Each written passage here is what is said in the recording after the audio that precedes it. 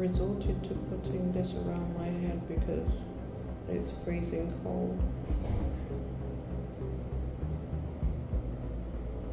So I look like crap. I haven't slept for 2 days. I was leaving Dubai today to go to Al Ula on a 4,000 or 5,000 pound 4-day break to the architectural sites. I haven't made it because I was detained at the airport. I was put in a prison cell with not allowed to even call my embassy. I was all on my own. My mental health was suffering.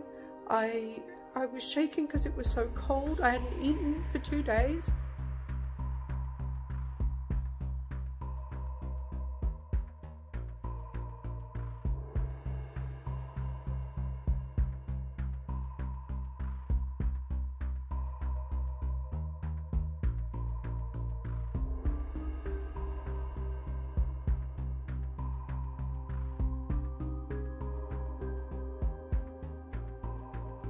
All I can say to you is Dubai is nothing like it's being promoted online, and that be very aware